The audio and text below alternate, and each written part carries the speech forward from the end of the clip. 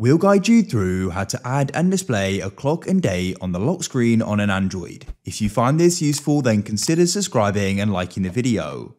Doing this is really convenient as you can then just go and switch on your phone and go and see it. So to go and get started, let's go and unlock it like so.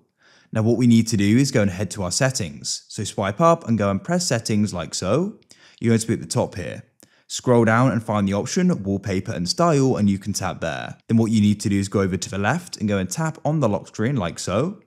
Now we can go and add things. So what you can do is go and tap clock.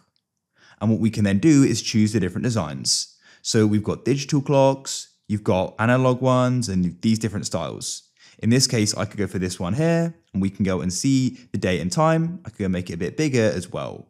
Then I can go and press done. It's going to go and save. Now, if I go and lock my phone and then go and turn it back on, we can see the time and date. We've added it.